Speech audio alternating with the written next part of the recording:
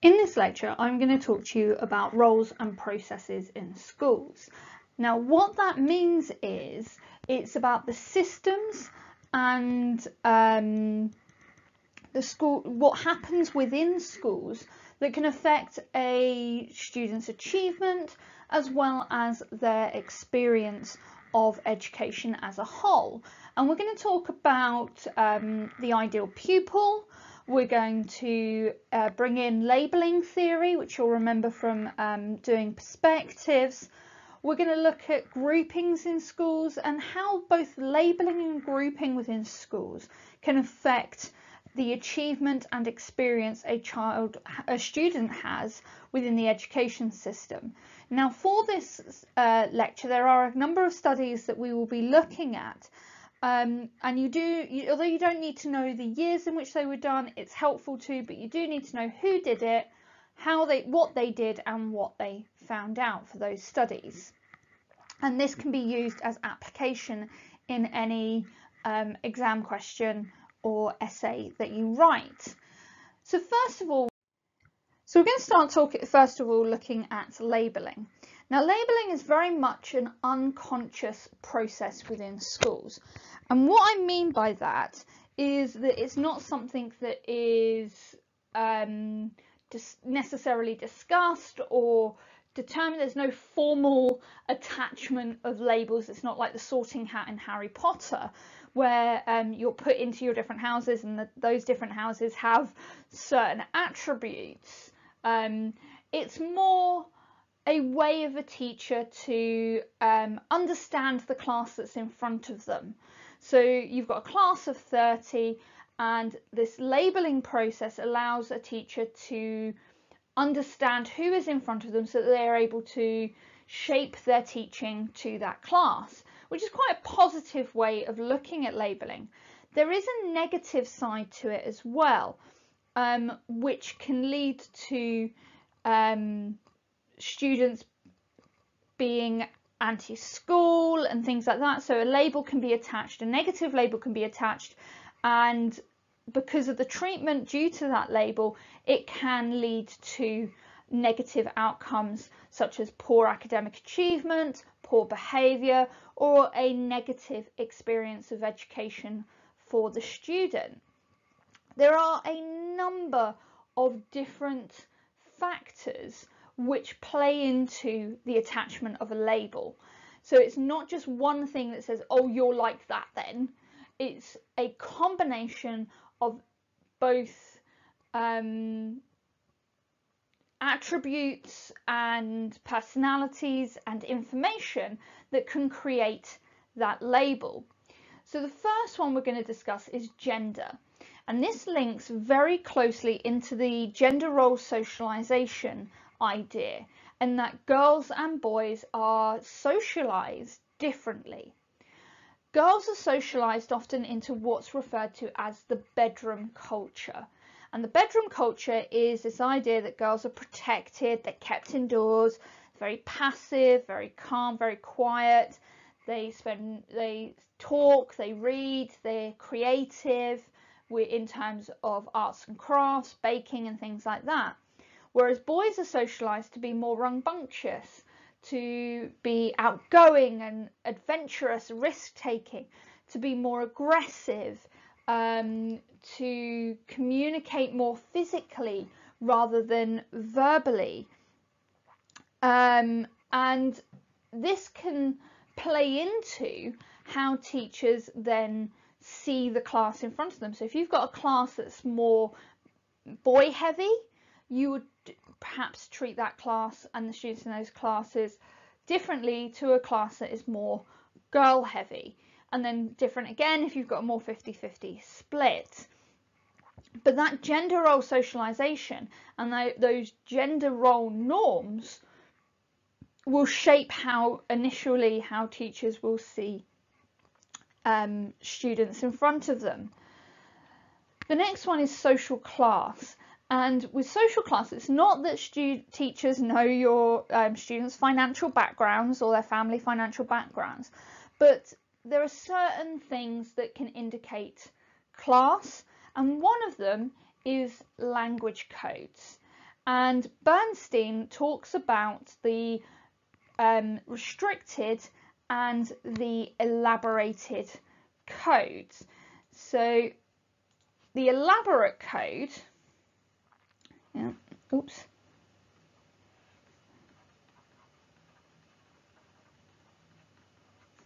is associated with the middle classes.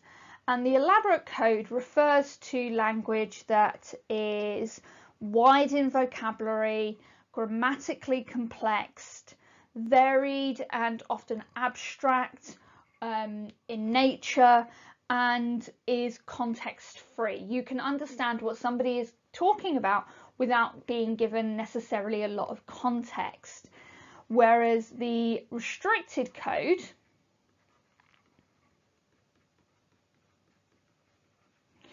is often associated with the working class, and that is more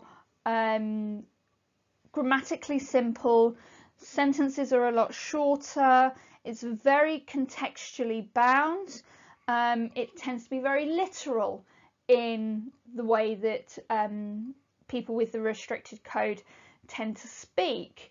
And what Bernstein doesn't say is that one is the elaborate code is better than the restricted code. He doesn't say that, although it's kind of implied.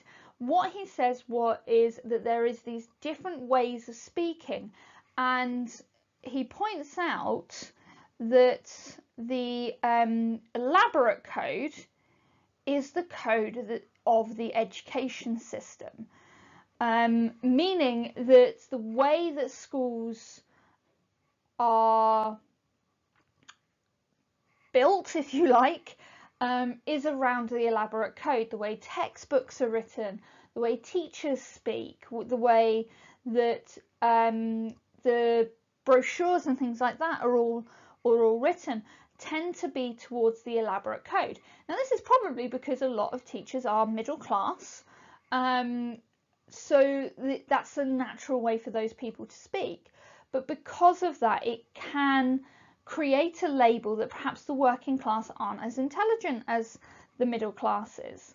And that's not to say that's true, or it may be that the working class might, or those with a restricted language code, can find it difficult to access education. And that doesn't mean that they're less intelligent, it just means that they take a little bit longer to process the information because it's not necessarily in a format that they would readily understand. Similarly to somebody whose English is perhaps a second language. It's not that they don't know the answers or they're not intelligent, they just might need that little bit more time to process and understand what's being said. So translating what's being said to them in order to be able to respond. But because people who are English native speakers, they're not necessarily given that processing time, and it can lead to the label of perhaps being less intelligent or less academically able. The next one we look at is ethnicity, and ethnicity, we will talk about this in a lot more detail later on, but it does link into the idea of institutional racism and unconscious bias. Now, when we're talking about unconscious bias, we're not talking about teachers who are outright racists and saying that all teachers are outright racists. We're not saying that at all. What we're saying is that stereotypes of certain ethnicities can lead to labelling, which can lead to differences in educational achievement. And these racial stereotypes, they are being broken down. They are being, and teachers and educational training establishments are training staff to be aware of their unconscious biases and to try and counter those to be more neutral. And this is the same with labelling overall, is more and more teachers and educational training providers are teaching and talking about labelling in schools so that they can become less labelled. I can't think of another way of putting it. But so that if we're aware that we do this, then we can, when those labels perhaps are a little bit more negative, we can counteract that. And we can kind of go, no, okay, this is my unconscious bias, or this is a stereotype, a label that I'm attaching, and I need to stop doing that. Okay, if the label, but positive labeling can lead to positive outcomes, so possibly not all labeling. Okay, we also need to think about behavior in class. Now, this is one of the later elements which will come into the creation of the label, because obviously it's the interaction between the teacher and the student that will create this. So a student comes in, they're polite, they're respectful, they do the work, they're going to possibly be labelled more positively. Student comes in who's aggressive or behaving in a way that is not allowed in the classroom, that's against the rules of the lesson, or refuses to do the work, is disruptive, etc. They're going to perhaps get a more negative label. So you can kind of see that as being a natural progression. The label that is attached to you is attached to the behaviour that you have demonstrated. Now, obviously, this in-class behaviour could link to other labels such as the social class, gender, or ethnicity, and some of the other factors we're going to talk about. But it's almost the, if you like, the cementing factor. We also talk about previous teachers. Now, as I said before, we don't sit around and formally put labels on you, but teachers do talk. We do talk to each other. If you move schools, reports are written to the new school to let them know what sort of student you are. And at the start of the year, when we get our registers and things like that, you kind of look through and you kind of see who you've got, and you might be talking to people and it's like, oh yeah, I had that person last year, they're absolutely brilliant, such a lovely person, so wonderful, did all their work, went above and beyond. Or they might be going, oh my god, they're such a nightmare. Oh god, they were disruptive, they were a pain in the backside. So we do talk as teachers, and even if it's not at the beginning of the year when we get our registers, there are certain names that people know, and which links into our next one, which is reputation. There are certain students where you say the name and people will know who you mean, even if they haven't taught them. And that could be an individual, where you kind of go, oh, so I had such and so today, and everyone, oh, they're so lovely, oh, they're so nice, I like them. Or it could be, oh my god, yeah, I know who you mean. And it can be more negative. But that reputation could also be linked to a family name. So sort of like you kind of see the name, the surname on the register, and you kind of go, I wonder if they're related to so and so. So you check the system and you kind of go, oh yeah, I know that family. And that, again, it can be positive, it can be negative. I mean, when I was at secondary school, a lot of my teachers taught my parents as well. They taught both my mum and my stepdad, and I imagine that they had ideas about who I was and what was coming into the school when I joined, because my older sister was already there, my aunts and uncles went to that school, my cousins went to that school. There's a reason I left the area, but that kind of reputation can also impact how a teacher interacts with a student. And it does work the other way around. We're not just, when we're talking about labelling, it's not just teachers on students, it could be the other way around as well. Teachers have reputations, and it's, you kind of go, oh, you look at your timetable at the beginning of the year and kind of, oh, I've got so and so for whatever subject. Oh, I had them last year, they're so horrible, they're so not, or oh, they're really lovely, they're really sweet, and they do nice things, and they're a really good teacher, and things like that. So the labelling can go both ways, especially with reputation. We do need to think about data as well, and the idea of how, because we do have data. We have your grades from previous years, we have reports that we can look at. We know if you've got special educational needs, not a phrase I like particularly, but if you have additional needs, if you've got, if perhaps you had a bad year for some external or extraneous reason. So the data also plays into it. So it's kind of like, oh, well, that student's predicted or targeted a low grade. So when they get a low grade on an assessment, yeah, well, they're still within their target. So, but whereas another student who perhaps is targeted a bit higher, they get a low grade. It's like, well, what's going on here?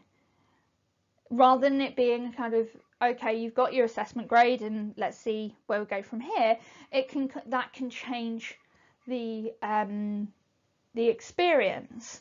So all of these factors plus many more can create this label. Now Hargreaves talks about the stages of labeling, and so it doesn't just happen all in one go. He first talks about the first stage being speculation. So some of these factors such as gender, ethnicity, reputation, all of these things can formulate a speculative label. Then when you're in lessons, you've got the in-class behaviour, you've got the data, the kind of language code kind of thing, which is considered elaboration. So you've got speculation, then you've got elaboration, and then through more and more interaction with the student, between the student and the teacher, that creates what he referred to as stabilization. So there's a speculative label in the elaboration phase that can then change, or it can kind of reinforce the label that's been speculated on, and then through more and more interaction we get this stabilization. So speculation, elaboration, stabilization is how the label is formed. Now Becker talks about the ideal pupil, and what he means by this is how as teachers we have an idea in our heads about the perfect student, what they look like, how they behave, what their academic ability is like, and it's almost like this ghost pupil, if you like, this lives in our heads and all other students need to kind of live up to. And this can be given out to students in terms of, and I do this in sociology, it's kind of like, if you want to do well at sociology, these are the characteristics I'm looking for. I'm looking for somebody who engages in discussion. I'm looking for somebody who's curious about the world around them, somebody who is willing to read and apply their knowledge to the world around them, things like that. Those are in my head what makes the ideal sociology student. And this ideal pupil, this ideal student that lives in a teacher's head, or lives in my head, is the measuring stick by which we measure all other students by. And so if you're living up to that ideal pupil, you probably get a positive label. If you're not doing what is in my head as the ideal student, that could lead to a negative label. So it's almost like a guideline, if you like, of what am I looking for in students in my classroom. What am I looking for students to behave and to be academically inclined to, and that can again feed into the labelling and the attachment of labels to students in a classroom. Now this could be, again, as I said, it could be positive and it could be negative. So there have been lots of studies into labelling. As I said, it's now becoming more and more part of the teacher training program, CPD and things like that, as trying to identify this labelling process and maybe not necessarily counteract it, because it is a human way of doing things, but more kind of be aware, have an awareness of it.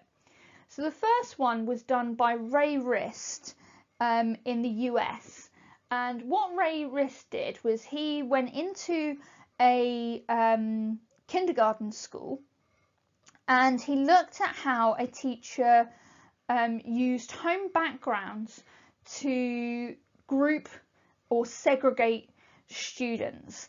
And this particular school, they had the Tigers, who were neat, middle class, fast, academically able students. You then had the Cardinals, who were the middling students, some working class, some middle classes. They were okay. They're the kind of what are sometimes referred to as the gliders. They do what they need to do to get through. They don't excel, they don't underachieve. They just glide through the education system. And then you had the clownfish, who were troublesome students. They were the ones who were from poorer, working class, deprived backgrounds. They would be the ones that would perhaps come to school without equipment, poorly dressed, things like that. And what Rist found was he followed these students over a number of years through their kindergarten, primary education into their secondary, high school education. And he found that these labels that had been attached to them in pretty much their first year of school followed them throughout the rest of their education. And so those that were in the clownfish group were still labelled as troublesome, low academic achievers, even by the time they got to high school 10 years later, or 8 years later, or however long it was. And those who were Tigers had been pushed into advanced placement courses, which we don't have in the UK. They were student council, they were excelling within education. So we can see that those labels from very early on in your education can really impact your educational experience and your educational outcomes. The second study comes from Hempel Jorgensen. God, I love sociology names. And he pointed out that the ideal pupil varies not just between individual teachers, but also between types of school. And it varies depending on the social makeup of the school. So for example, in Aspen, the town in the US, in a working class school where discipline was a problem, the ideal pupil was quiet, passive and obedient. Whereas in another town not far away, which was called Rowan, which was more middle class, there were few disciplinary problems, so the ideal pupil here was defined by personality and academic ability rather than behaviour. So what we can see here is this determination of ideal pupil, which shapes the label that is attached, whether the label is positive or negative, can be different depending on the school that you look at. So for example, Wyndham College is quite middle class school. Although we are rural Norfolk, we're quite international, so we tend to see the ideal pupil as somebody who's engaged in Wyndham Life activities, somebody who is working hard, they're neat, they have equipment, they do extracurricular clubs, they're involved. And because of the boarding side of Wyndham College, we do very much push that kind of getting involved in wider school life. Whereas the school I worked at in London, which was quite a deprived school, where we did have a lot of behaviour problems, the ideal pupil in that school was, again, it was passive, quiet, not disruptive, quietly plodding along and getting through. Okay. That then brings us to kind of the idea of in-school groupings. Now, in-school groupings can be linked very much to labelling. They not only can be caused by labelling, but they can also create the label.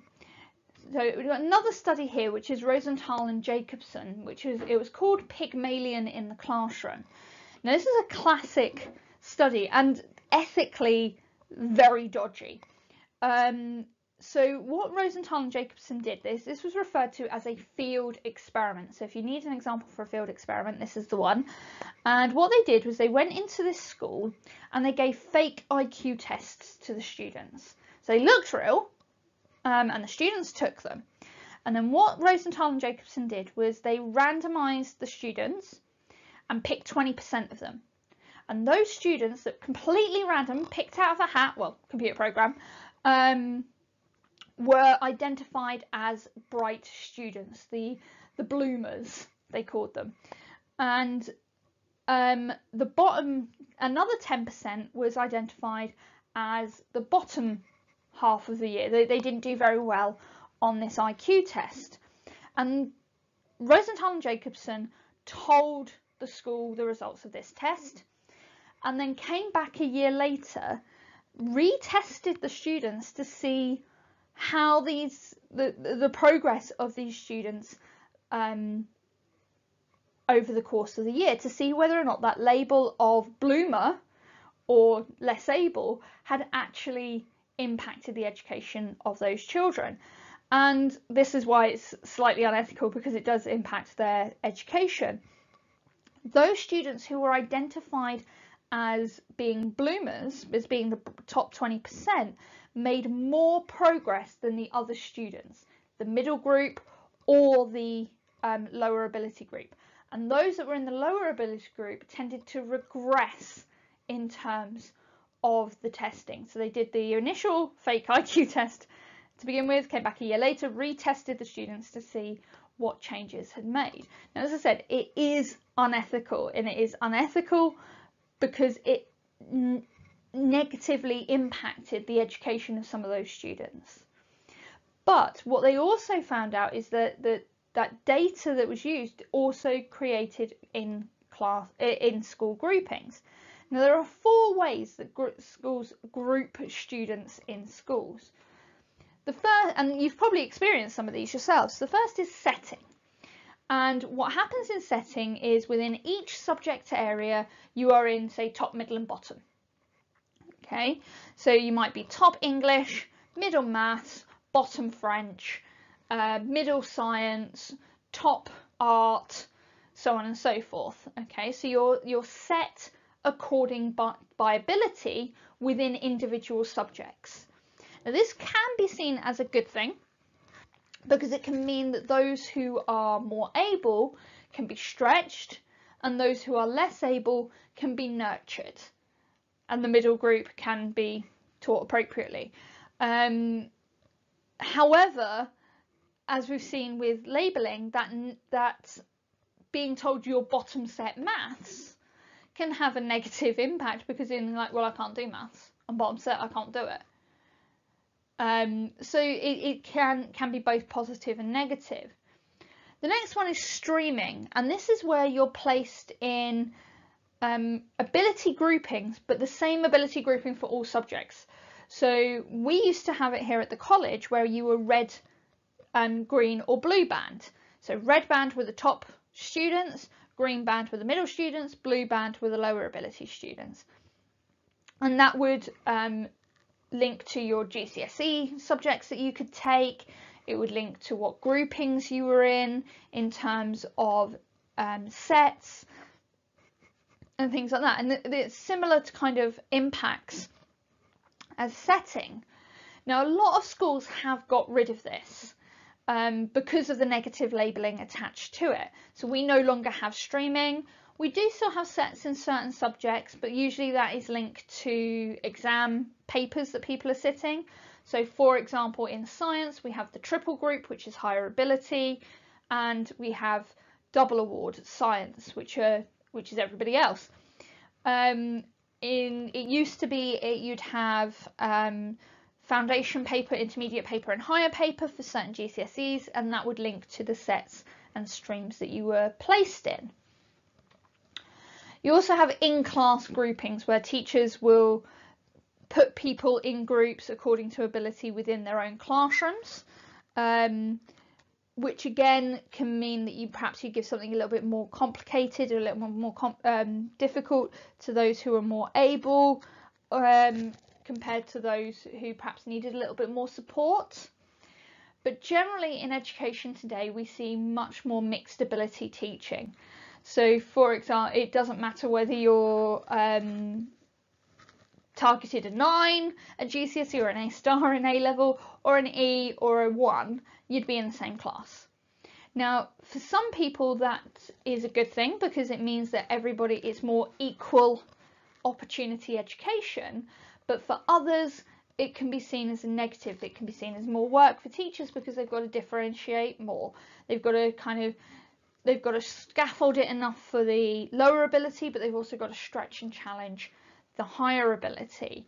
So it can be seen as a positive because the lower ability have got the higher ability to support, help them and push them, and they're not seen as being lower ability and unable. But again, it could be that the lower ability perhaps sees the higher ability and kind of goes, well, I can't do that, so why am I bothering? Or the higher ability are being kept behind while the lower ability catch up. Now, I'm not a big fan of those phrases, but I'm using them because that's the easiest way to describe it. Keddy did a study where he applied the idea of the speculative labelling to in-school groupings, and Keddy found that those students who were speculatively labelled as underachieving were put in lower streams and sets, and this then became self-fulfilling prophecy, which I'll talk about in a minute, because they were in lower streams and sets. They weren't given access to the knowledge necessary for them to achieve higher in education. They weren't given the opportunity to show what they could do. So the speculative labelling that we were talking about from Hargreaves showed in Keddy's study that those students who were speculatively labelled as low ability, probably based on data, prior reports, things like that, would then be put in lower sets and streams, which would then lead to educational underachievement. So I've already talked about this idea of self-fulfilling prophecy. This is reactions to this is how people react to the label, and it can sometimes be forgotten that there is a process to the labelling. It's not a case of label attached, that's going to lead to that behaviour. So what we can talk about is linking back to Hargreaves' idea of speculation, elaboration, and whatever the third one was. You've got the teacher who speculates about the student and creates this picture in their mind of what the student is like, usually shaped by the ideal pupil that they have in their minds. When they meet that student, when they interact with that student, that label shapes that interaction and creates how the teacher interacts with that student.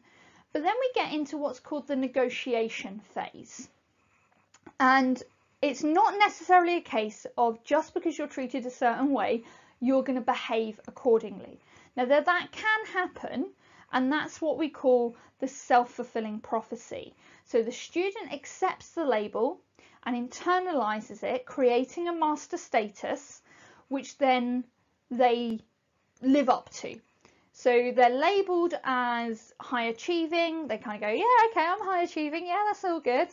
They internalise that, I'm a good student, I'm brilliant at whatever subject it is, and then they live up to that label. They act according to that label.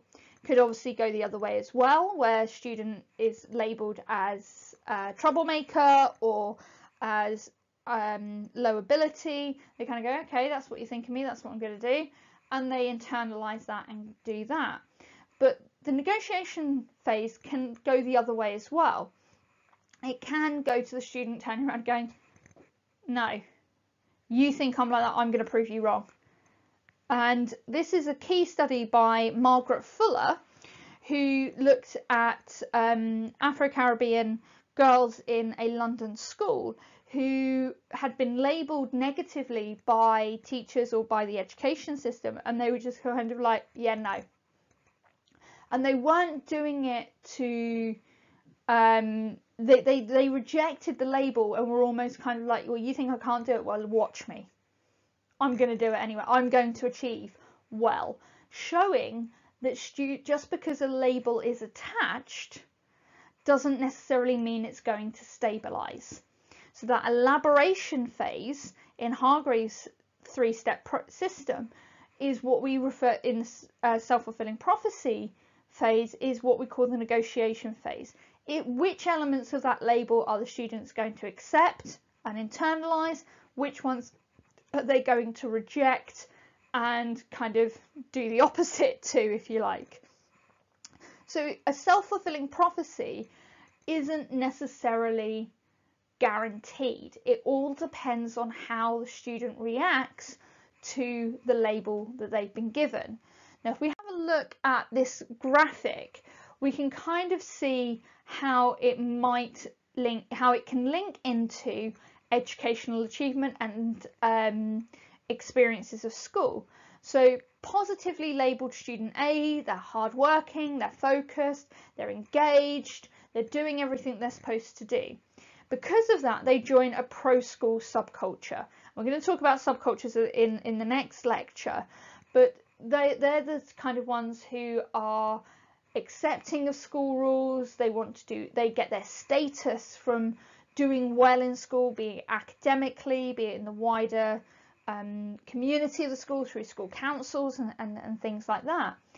They are given high expectations in terms of their behaviour. They're put into higher sets and streams. They develop a studious intellectual self-concept. I am a good student. I need to prove myself as a good student. I need to maintain that good student role, and that can lead to high grades in any external exams, whether that be GCSEs or A-levels. Now, student B, who's been negatively labelled as lazy, less able, distractive, troublesome, develops a their concept around non-school activities. So they're achieving status through things outside of school. The school has low expectations of them. So instead of you can get top grades, you can do really well. So like, okay, you got a 4. That's good for you. That's a good grade for you. And I really hate that phrase.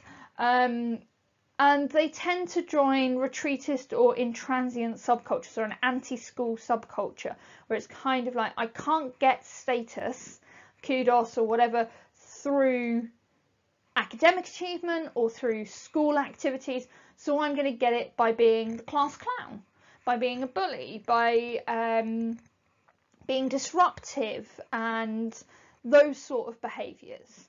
And that can lead to middling, averaging or low GCSE grades, because they don't see their status linked to their educational achievement. Their status comes from other parts of their life, whereas student A is getting their status through that academic achievement, through their collegiate achievements. So what we can see here is that the labelling process, and which links to the in-class grouping process, can create an experience of the education system that could be fantastic, it could be negative, and that experience and that label can also link into whether a student does well in school or whether they do not so well in school. But it's not guaranteed, and that's the thing I need you to remember, is it's not guaranteed. Students can accept the labels that are attached to them, they can reject them. These labels are not fixed, they are constantly negotiated and renegotiated. So think the reflexive self from Giddings. Okay, so roles and processes in schools. We talked about the ideal pupil and Becker's idea of the ideal pupil. There is the generic view of the ideal pupil, but each teacher will have in their minds the ideal pupil for their own students as well. The different ways that students are grouped in school: setting, streaming, in class, and mixed ability. We attach labelling theory to education, talking about how there's the speculative label, which is elaborated on, and then you have the negotiation phase as to whether that label is stabilized and internalized, or whether it's rejected and possibly reformatted. Okay, and we've got those key studies from Rosenthal and Jacobson, Rist, Jorgensen and Keddy, which kind of reinforce those ideas.